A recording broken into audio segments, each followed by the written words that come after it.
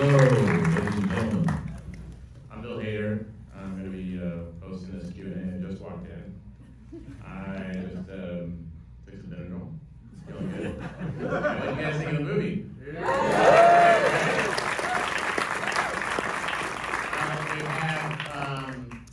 the amazing director of the film, Ruben Östlund.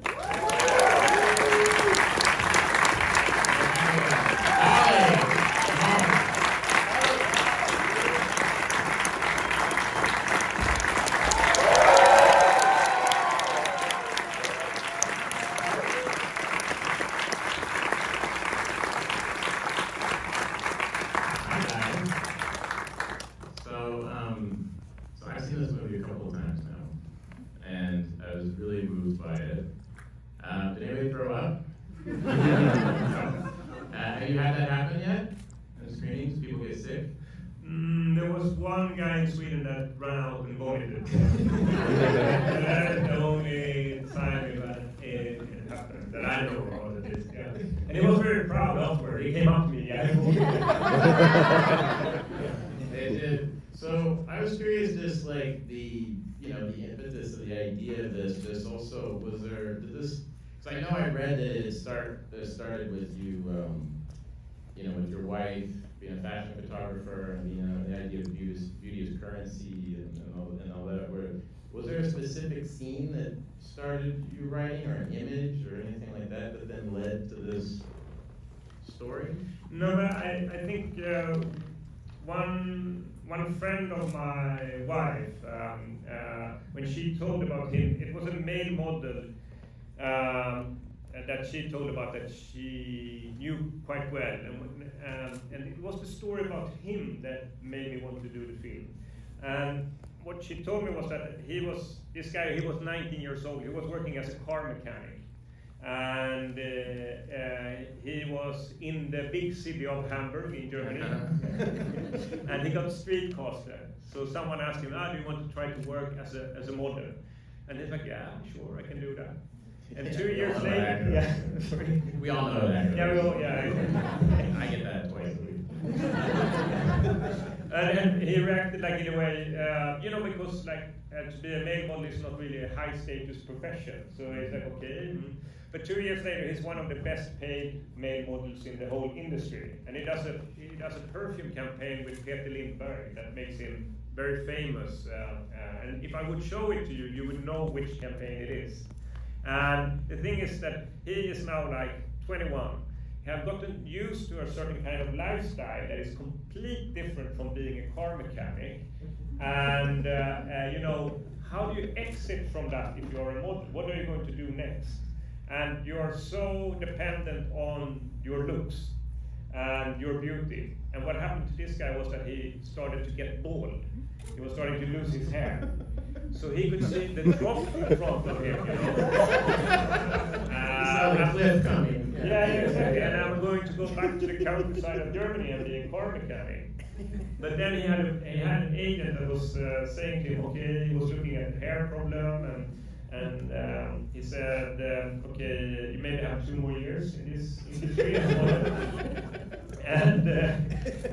But we have another problem also, and it is that the perfume campaign that you have done, you are so connected to the brand, so no one else wants to book you on the same level of jobs. So we need to rebrand you.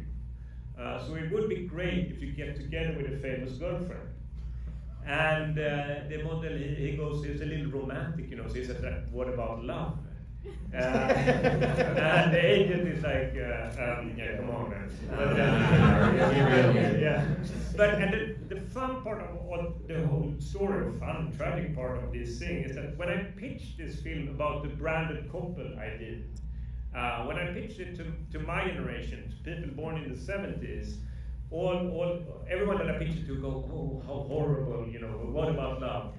And when I pitch it to people that are millennials, like people born in the beginning of this millennium, and I say, okay, so we have Paul and Jaya, and they're a branded couple. They just go, okay. Where's the catch? So it's a huge difference just in like the generation shift when it comes to looking at couple relationship as a business model and as something that you use in order to like position yourself and so on. So I thought that was probably like I have to do something about this. That's really funny. Now, Dolly, you're a genius. You're so good in this.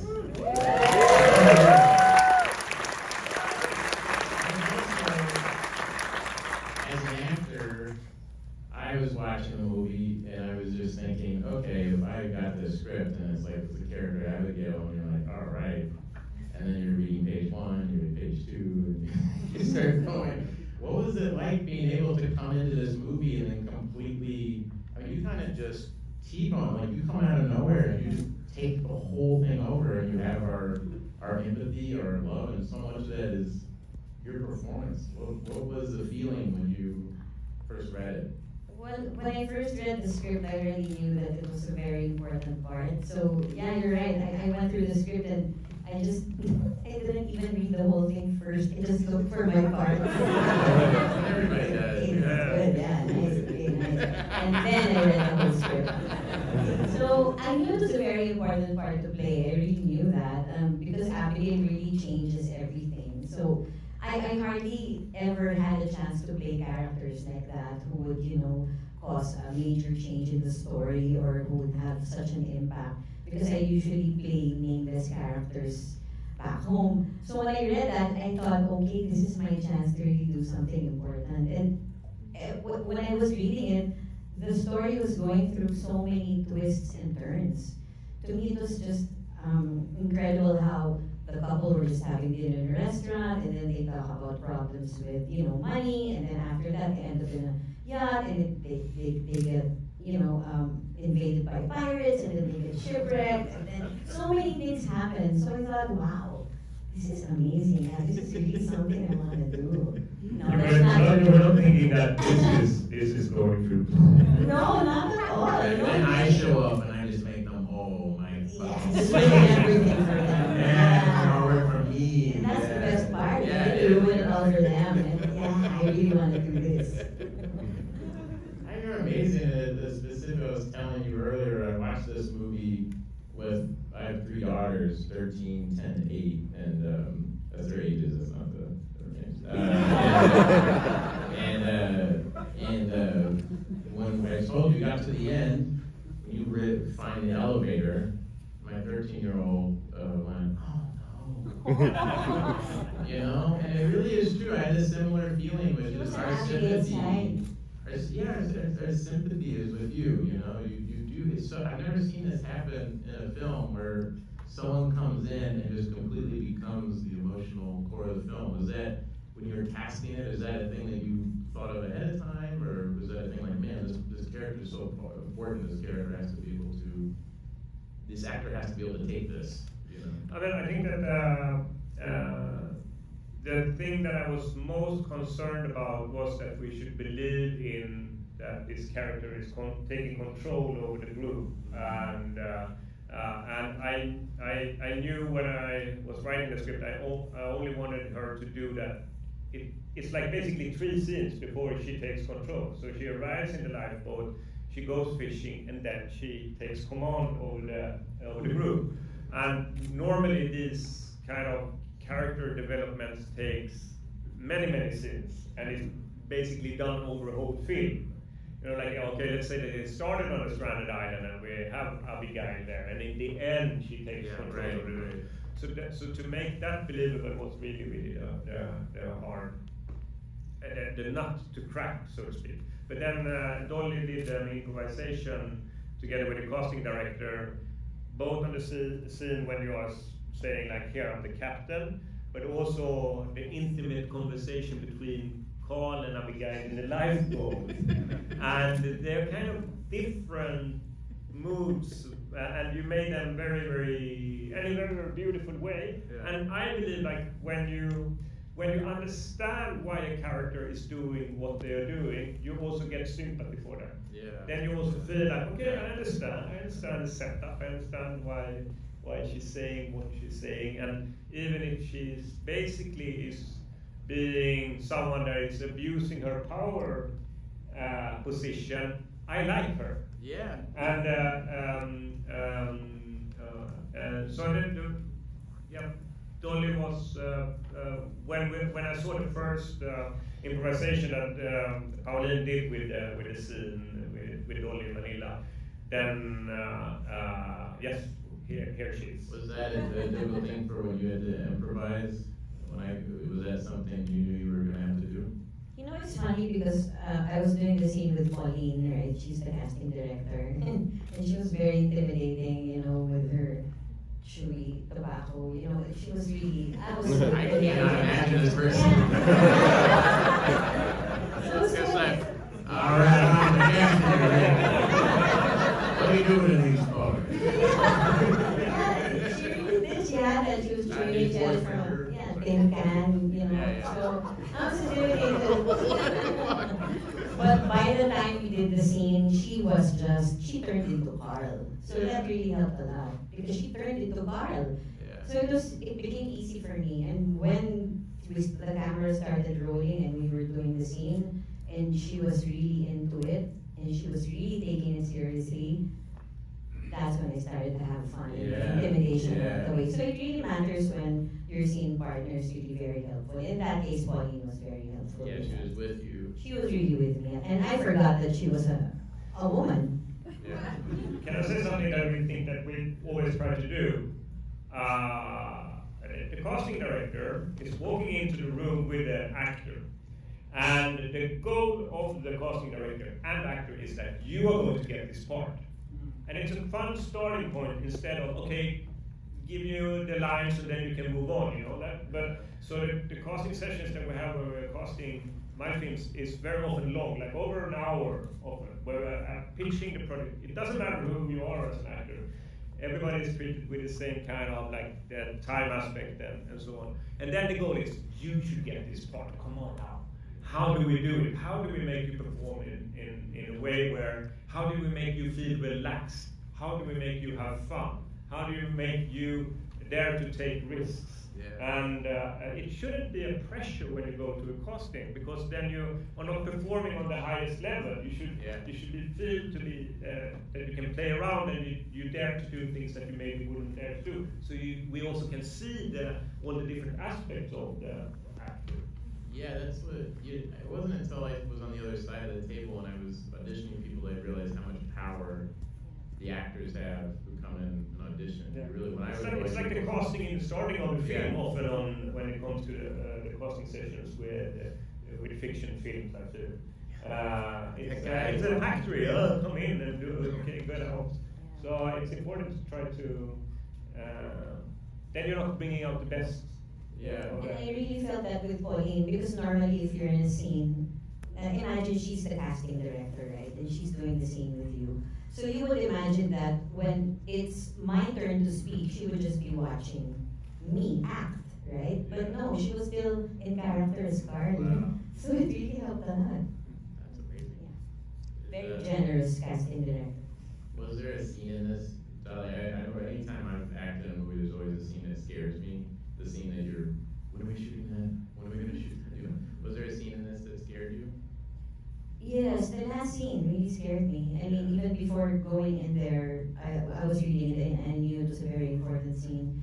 In fact, I had some, I asked Ruben if we could talk about it, how he was going to do it. I already wanted to know how he was going to position the camera and all that, because I really wanted it fleshed out. I wanted to plan it very well because I knew it was a very important scene. And, if you read the script on paper, it doesn't say anywhere there that Abigail is getting very emotional now while she's picking up the rock. It's not there, but when I was reading it, I was imagining that it would be that way. So I was very nervous about that last scene.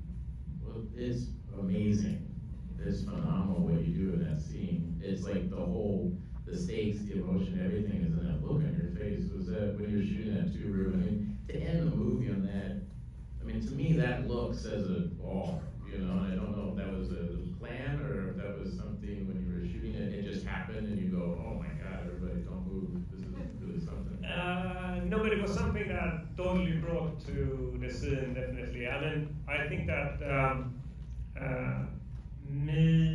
when we were working with that scene, I maybe didn't realize how exhausting it was for you to emotionally go into that shot when she's walking towards Yaya, and to get the expressions that you had in your face, how much energy you had to put in. And I had to carry that heavy rock. All carrying that rock too. Yeah. Wait, you made her carry a real rock? From the back to the front.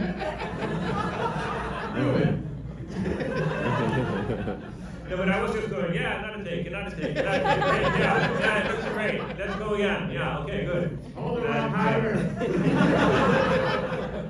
But I definitely had, when we were on set and we were shooting there, like, but what you look for as a director is, of course, that you have when you are going above your expectations. Yeah. And you know, like, when you've written something, you're just like, okay, this can be really, really good. And many of the shooting days, you feel like we didn't reach it 100%. Yeah. But the days when you feel like, okay, we reached it, and you feel super satisfied.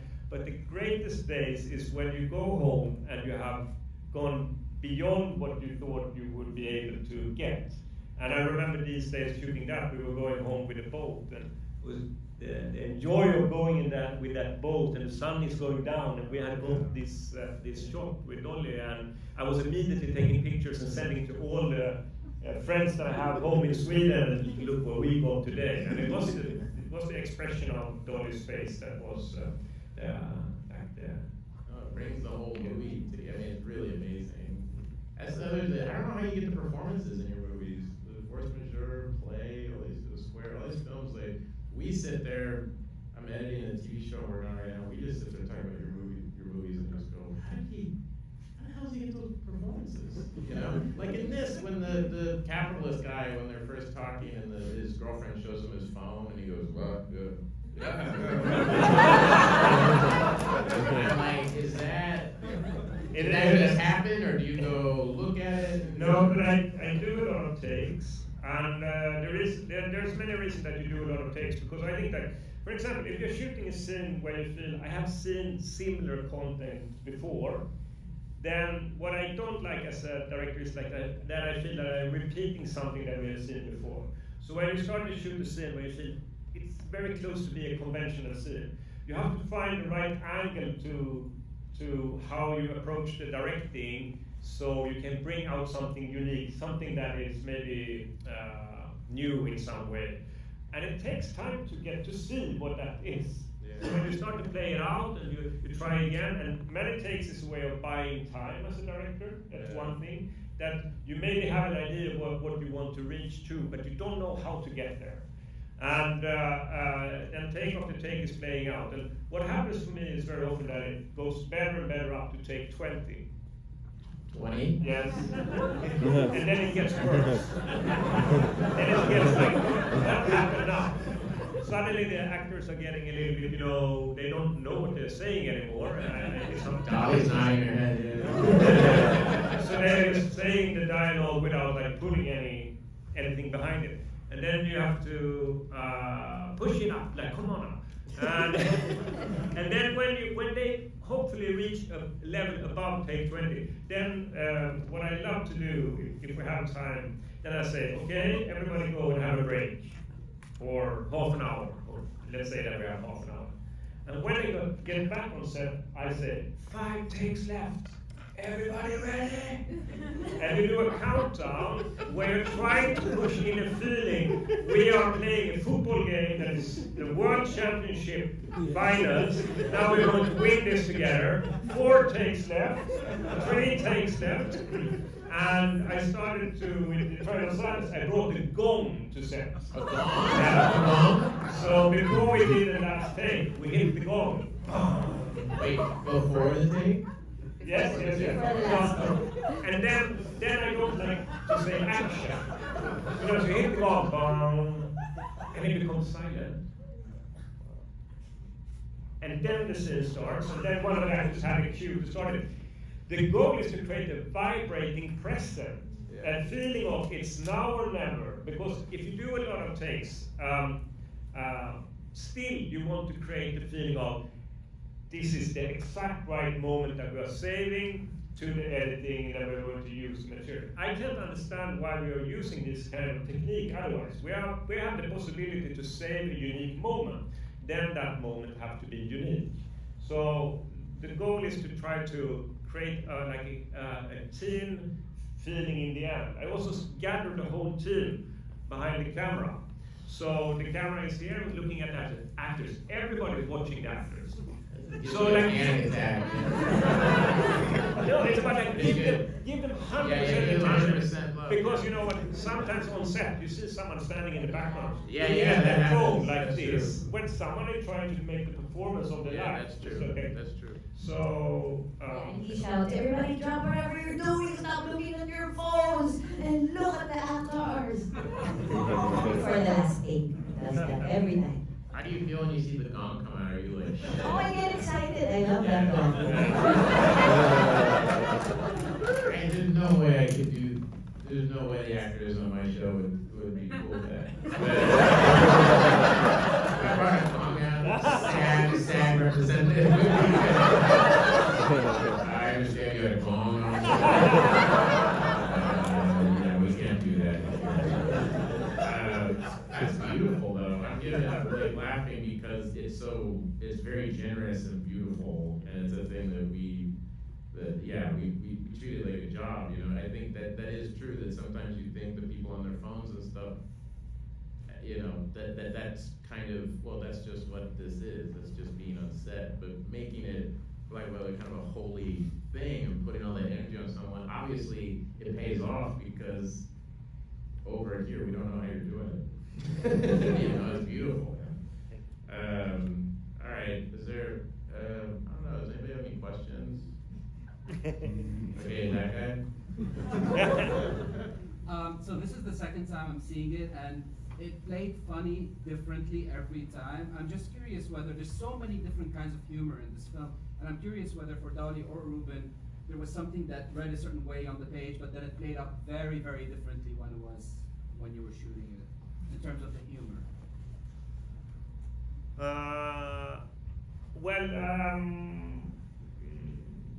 I think it's very interesting that when Abigail says on the boat, cleaning lady, here captain.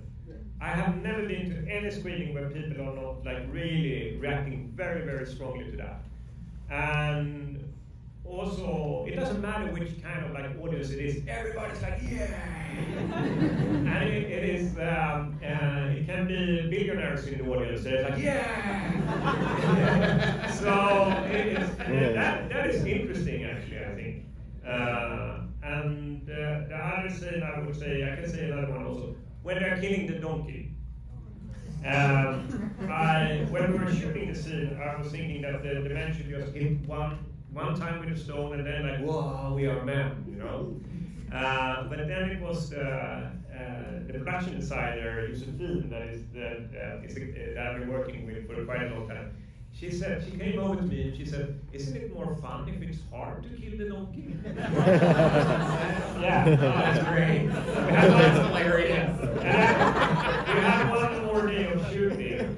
So I was like, I also felt this is the truth. Yeah, it's not easy to kill a donkey. And these guys would not kill a donkey.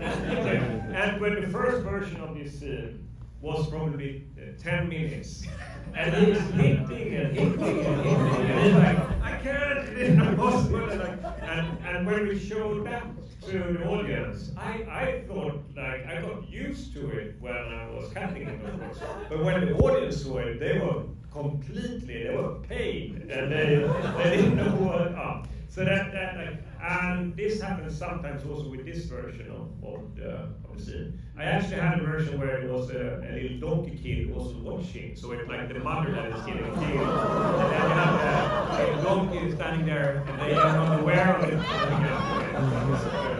So, but I always like to balance it. It should be like, is it funny? I don't know.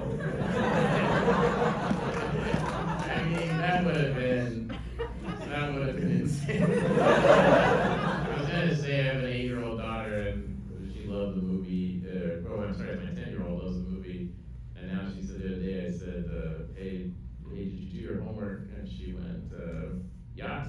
What yacht? So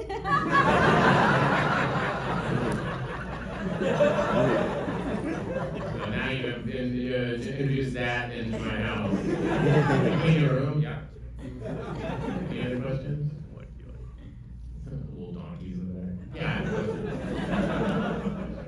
I have a question regarding when you're editing a film and you've seen it like 1,000 times, and just how you remain objective. And I'm curious if there's ever any like handful of moments or scenes or lines of dialogue, because to get to that point you've had to make a lot of decisions, and I'm curious if there's ever decisions that you're, or a moment in a movie where you're just not sure, like you don't have that conviction, like should it stay or should it not, and how you deal with like getting to that final cut basically. Well, one thing that I've started to do with the 3 last films that I've done, Force Majeure, The Square, and Trial of Sadness, is to have a lot of audience screenings. And to not ask the audience so many questions, but to sit together with the audience and see like how is their attention there, are they concentrated, are they thinking about something else, how are they reacting?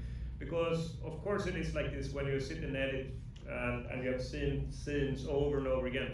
For example, the vomiting scene. I've been sitting and watching it so many times, so for me it's completely nothing. Like I don't react in it. I don't understand even how someone can think this is something to react to. So the first time when I'm screening that scene for an audience, then I get, this is what it feels like to watch it for the first time.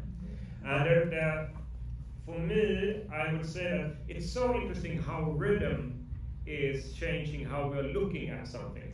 So when you have the wrong rhythm in the film, when something is dragging out a little bit too long, sometimes I like to drag out the scene, I like to push the scenes, but there's a limit when they actually is not going to help the rest of the film. So you're trying to find a balance between how long the scenes can be and still the film works in itself in the whole range.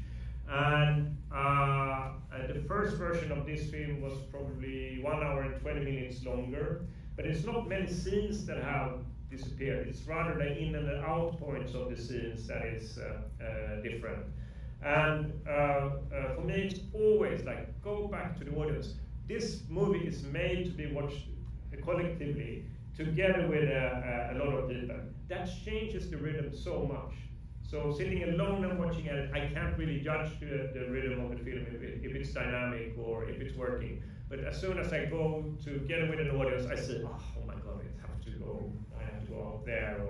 And I am a little bit surprised that audience screenings have a little bit of a bad reputation in Europe. It's like not being an auteur. You know, then you're like, you want to sell tickets. No, it's not about that. We are making something that should work in a cinema where a lot of people are watching it together, and it's going to change the rhythm. And so always when I go together with an audience, I understand, now I know that this is working or not working. And it's amazing when you see like, if I cut out a little earlier in this scene, all of a sudden the scene that comes after works really, really well. And it didn't work that well before. But I can't judge it without having an audience sitting and watching it. Guys, I think that's it. I think I gotta wrap this up. But yeah, I like to end it like that. It was real quiet.